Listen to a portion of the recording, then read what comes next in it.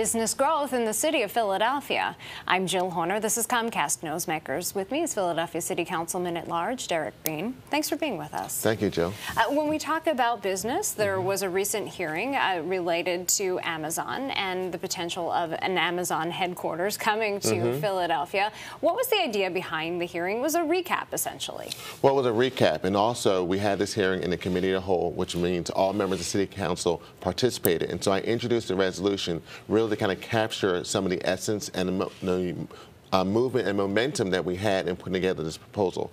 So the City of Philadelphia, working with a number of other partners, both in the public and private sector, took 6 weeks to come up with a proposal to compete against cities all across the nation and trying to bring the second Amazon headquarters to Philadelphia.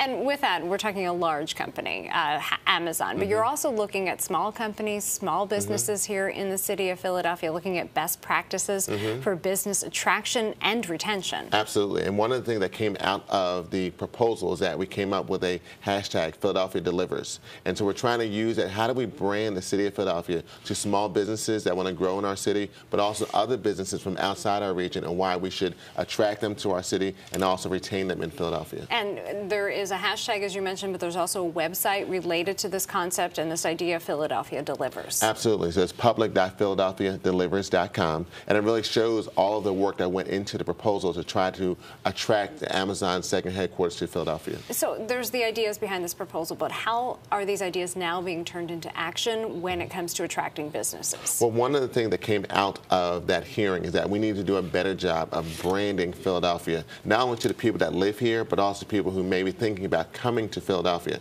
So one of the outcomes of this hearing and also this work was having all the different organizations that try to attract businesses to work more collaboratively together and meet on a regular basis, and how we can share resources and ideas and have one single branding theme for the city of Philadelphia for businesses to come. So it's branding, that's a component of it, and working collaboratively, that's another component, but you have also been working on regulatory reform and review. Where does that stand? What are some of the ideas that you're working to address? So I was fortunate to become the co-chair of a special committee on regulatory reform and review. The two other co-chairs are the president and CEO of the Greater Philadelphia Chamber of Commerce, Rob Wonderling, and our Commerce Director, Harold Epps. And so what we've been doing is reaching out to small businesses. We have a very diverse special committee made up of small business owners, institutional leaders, and others, and really talking about what can we do as a city to address some of the challenges we have for small businesses, looking at how we can take some of the regulations and rules